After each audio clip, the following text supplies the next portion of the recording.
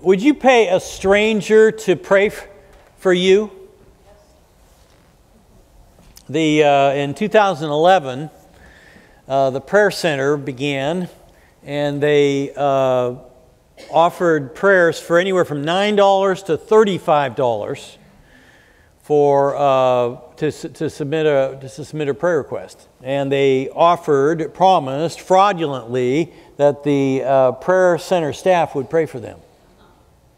So over the course of their existence, 4 years, they received 125,000 prayer requests, bilked people for over $2 million. Doesn't that sound incredible? Who would pay a stranger to pray for them? Yet, I see it all the time on Facebook, Twitter, posts, pray for my dying mother, pray for my job interview, pray for, me at 6 p.m. tonight, please. Pray for, it's just people just hoping someone, somewhere, will lift up a request to God for them. Now, it's a good desire. It shows that we believe there is a God. We believe that prayer helps us access His power. But why do we find it so hard to pray ourselves, for ourselves or for other people? Most people I know say that they do not pray enough. Last thing I did before I went to bed last night, I got on my knees and I confessed to God I don't pray enough. Even though I'm talking about prayer this morning, those are my last words last night. Jesus found time to pray. He prayed after He fed the 5,000. He went up on a mountain and prayed long into the night. After He'd healed a leper and many sick people, He went away by Himself alone to pray. He prayed through the night when He was going to select the 12 disciples. Before He went to the cross, He prayed long into the night in Gethsemane. He prayed before big decisions, after big victories, before temptations. In Luke 11, after Jesus had done this, was off praying, He came back and His disciples said, "Lord, teach us to pray." And He responded by teaching them the Lord's Prayer. Think you could fumble through the Lord's Prayer with me? I didn't put it on the PowerPoint. Here we go. Our Father, who art in heaven, hallowed be Thy name. Thy kingdom come, Thy will be done, on earth as it is in heaven. Give us this day our daily bread.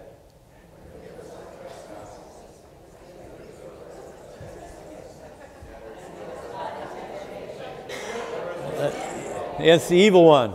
For Thine is the kingdom and the power and the glory forever. Amen. Boy, if you can't even get your pastor to know it, we're in trouble. Wow.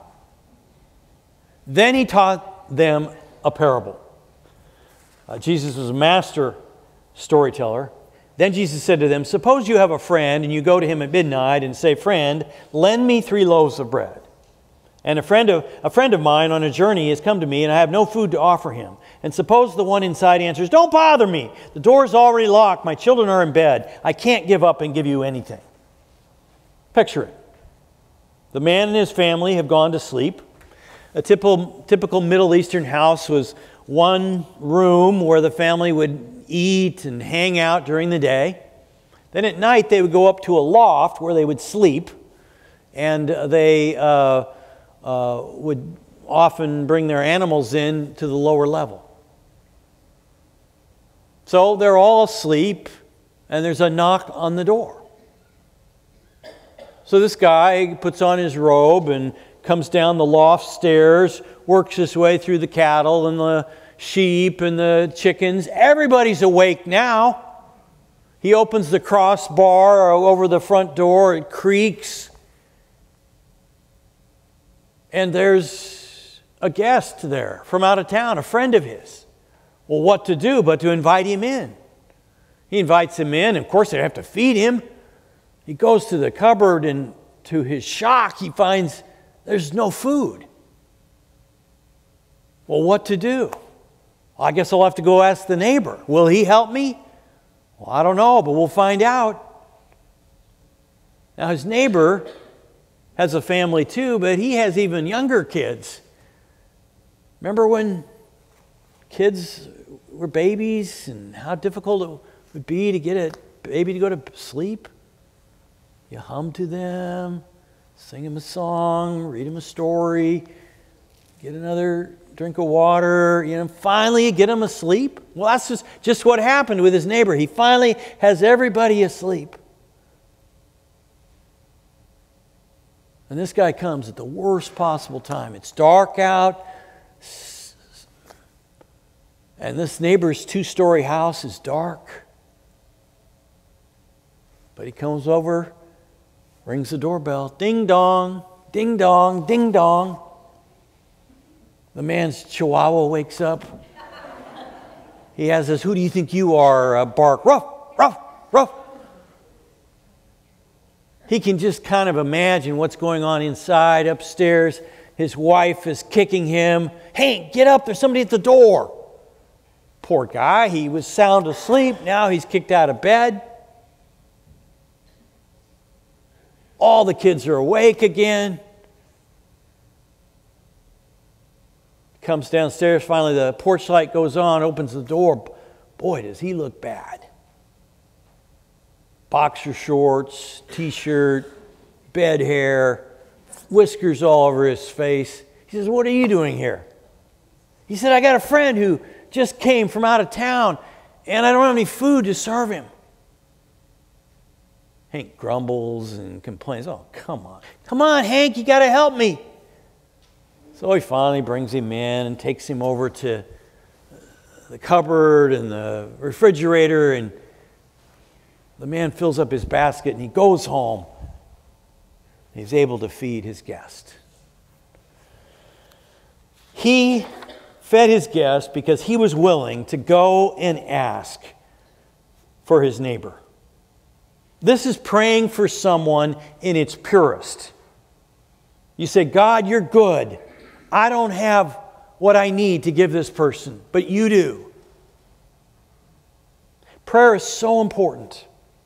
Prayer is so powerful. So why do we find it so difficult to pray? Why do we find it hard to take time to pray?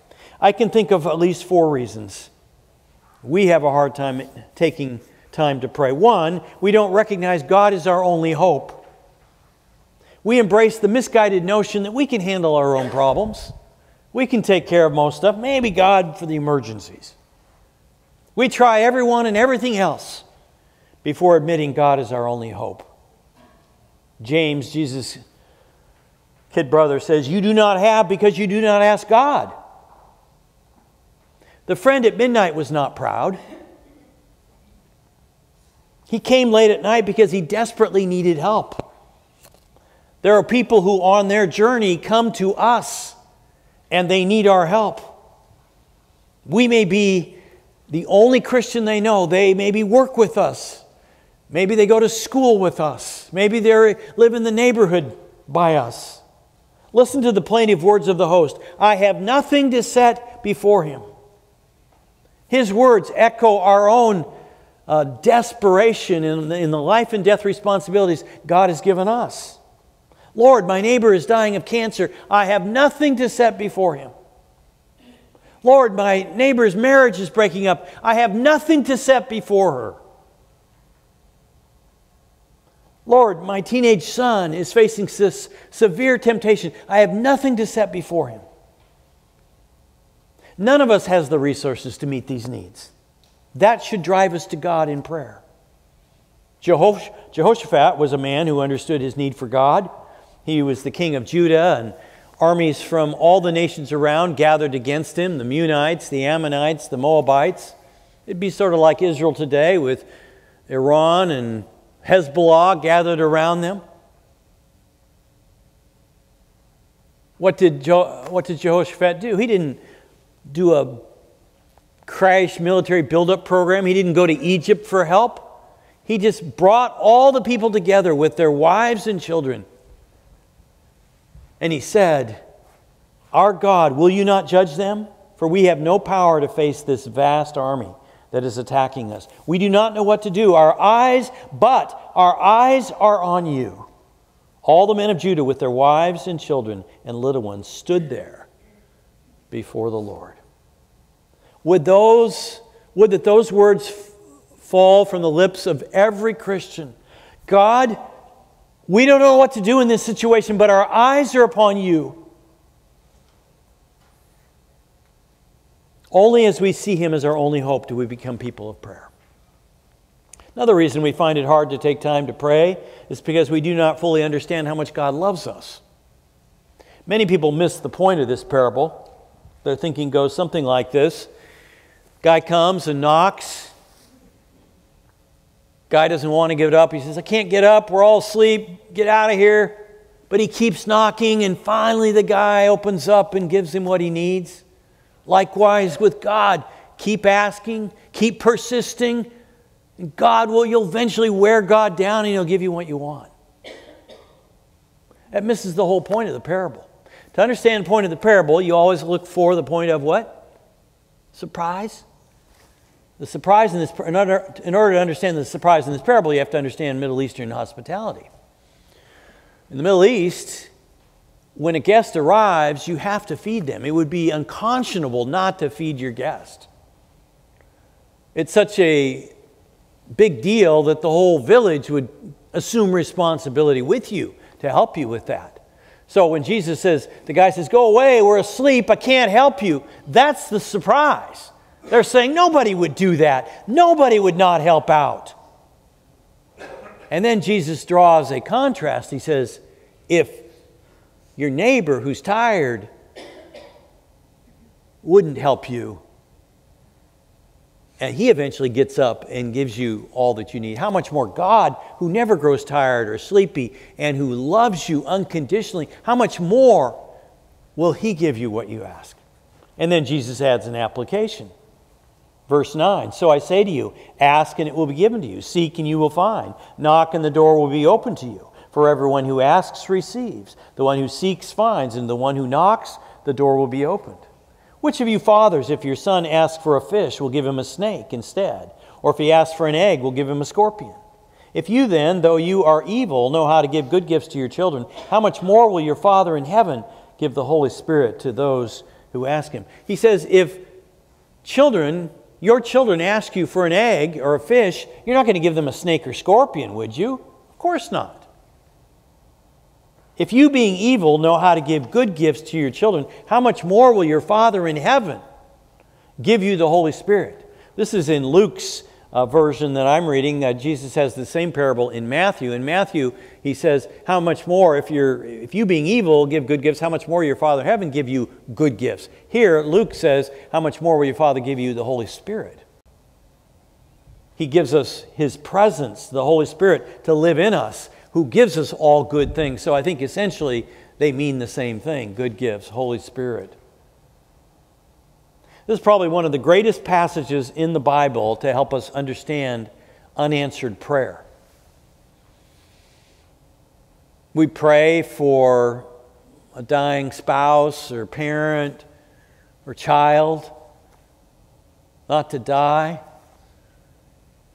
We pray to get a certain job. We pray to get together with a certain person, dating relationship, and our prayers aren't answered. And we say, what's wrong with God? Why won't He give me a break? Well, in this passage, Jesus says, God only gives good gifts. Maybe what we're asking for is not a good gift. Maybe it's not the best. Maybe He has something better. Maybe we're asking for a snake or a scorpion. God's not going to give us that just because we asked. Maybe He's got something better for us. Jesus prayed in Gethsemane, Lord, if possible, Father, if possible, take me going to the cross from me. That's going to be so terrible. Please, if we can do it any other way. What did the Father say? He said no. And so Jesus submitted to the Father and trusted Him and went ahead and died on the cross. As a result of that, God gave us all salvation. Jesus won the victory over sin and death and evil. At the end of my senior year in college, I began dating a girl. It was right here at Valley Presbyterian Church in Raleigh Hills. And she became a leader, worked with me. I was head of the youth program there in the summers. And we had a great relationship. And then I went off to seminary in Chicago. And I sort of assumed that things continued the way they were, we would get married. So I came back and, we did phone calls and letters and stuff like that. And then I came back for Christmas. We had a wonderful 4 days together. Then the final night we were exchanging our Christmas gifts. And she says, I think we need to put the brakes on the relationship. I said, all right. I assumed, she wanted to kind of tap on the brakes a little bit and slow it down. I learned shortly thereafter that she meant full stop. So I went back to Chicago, and I was sad, I was depressed, and I was praying every day, Lord, help me get back together with her.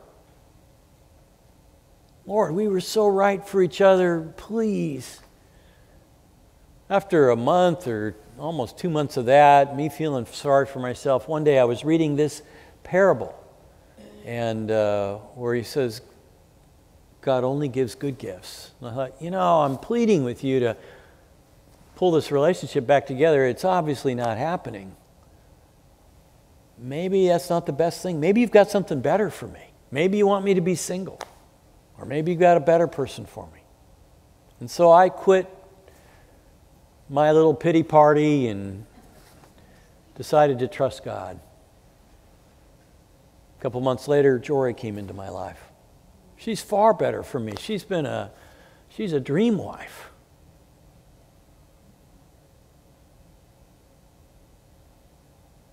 When I met her, her husband had just died of cancer.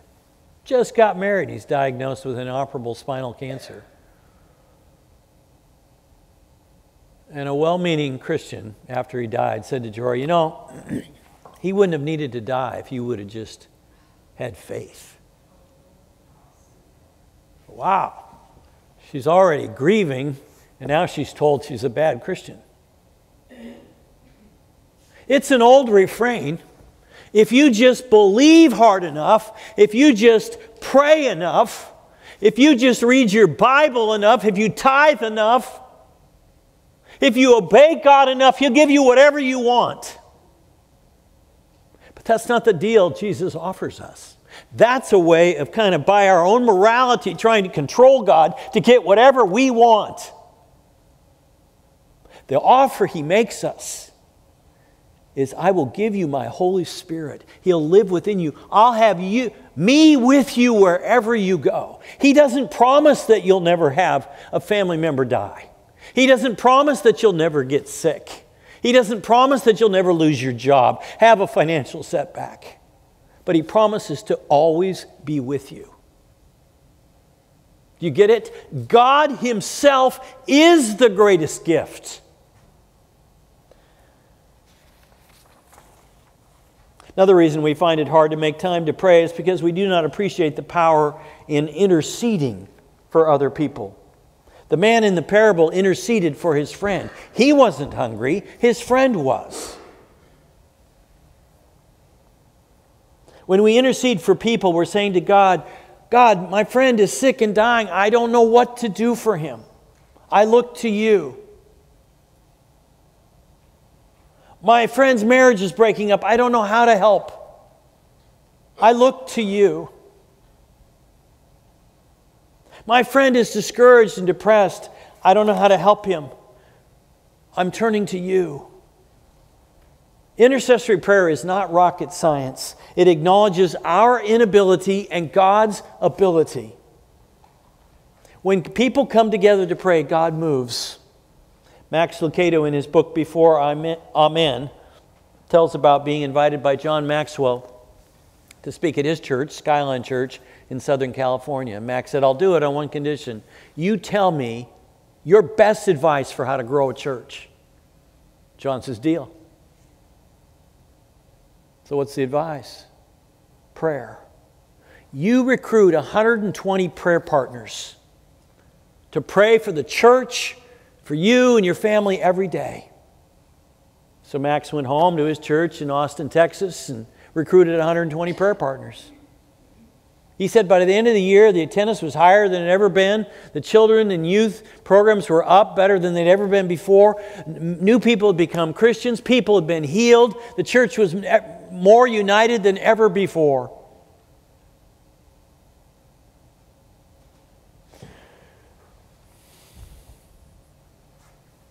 We commit ourselves to pray. We pray with other people, and God promises to work.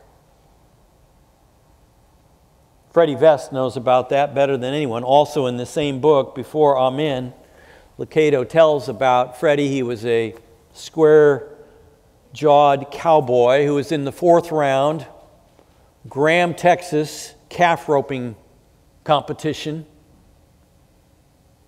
Fell off his horse. He hit the ground and he went unconscious immediately. His heart stopped.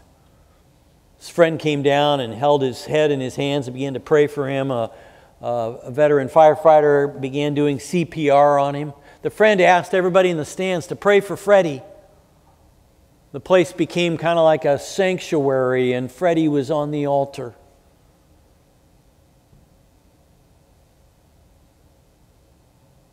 They couldn't get him to breathe, come back to life. 45 minutes later, an ambulance rushed him to the hospital. But Freddie said, you know, I could see the people praying for me. He said the whole experience, I could feel like I was in God's presence, like He was holding me, and it was so peaceful. And God allowed me to see the prayers. It was like one bolt of light going to heaven, then 3, then 5, then 10, then it was 50, then it was like 100 bolts of light, then it was like 1,000.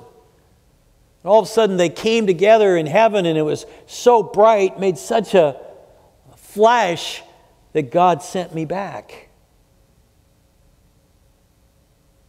He had the experience of actually seeing what people's prayers looks like in heaven. That's the power of prayer together. You join together with other people and ask God for help, and bam! Fire falls from heaven.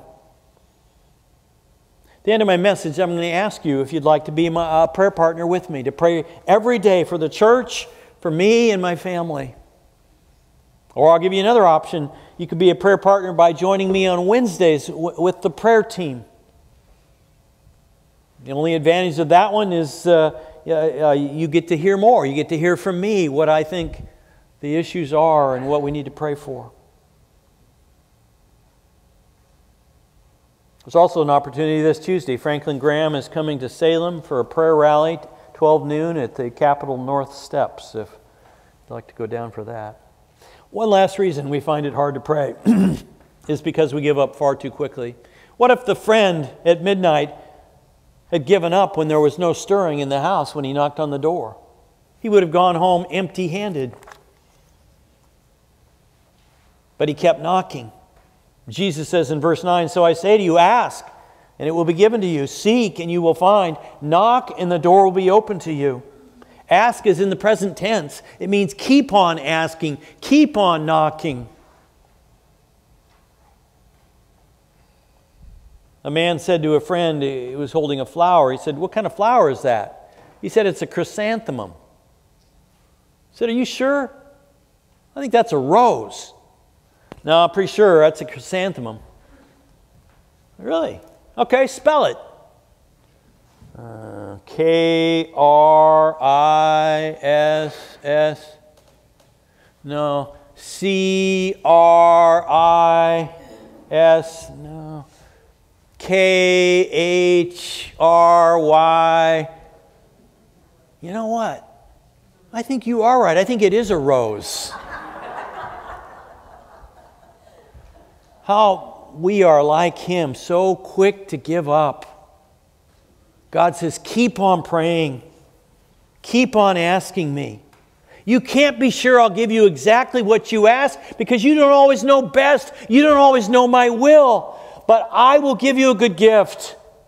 So don't ever stop asking. My assistant, Chris Langele, handed me a thing this week, 7 minutes with God. I'm always saying, we need to pray, and you need to read the Bible and do these journals. And, a lot of times people don't do it because they think it's such a big deal and they don't have time. This says 7 minutes. Breaks it up like this. 1/2 minute preparing your heart. Say, God, here I am. Spend 7 minutes with you. Prepare me. Teach me by your Holy Spirit. And then 4 minutes listening to God. That's when you read the Bible. That's when maybe you do a couple questions out of the journal. Just say, God, I'm listening to you for 4 minutes. Then 2.5 minutes talking to God. And they suggest break it up into the acrostic, ACTS, Book of Acts. Adoration, you praise God for who He is, for something. Confession, you confess your sins of yesterday or that day. T, thanksgiving, you thank Him for what He did for you that day or yesterday. And then supplication, that's when you actually pray for yourself and intercede for other people. Not that complicated. If you do that, I'm guessing you'll look forward to that time so much each day that 7 might increase to 10. The time really doesn't matter. All right, let's pray. Father, thank you for your Son Jesus telling such amazing stories that help us get it, and that you want us to pray, and that when we pray, you do give good answers. You love us. I'm going to give you an opportunity to respond to God in just silent prayer right now. Maybe your commitment today would be, I give up too quickly. I need to keep praying. Maybe I don't understand how much God loves me, and so I don't bring Him enough stuff. I try to do it myself. Maybe your commitment today is to be a prayer partner with me. Whatever it is, you pray right now.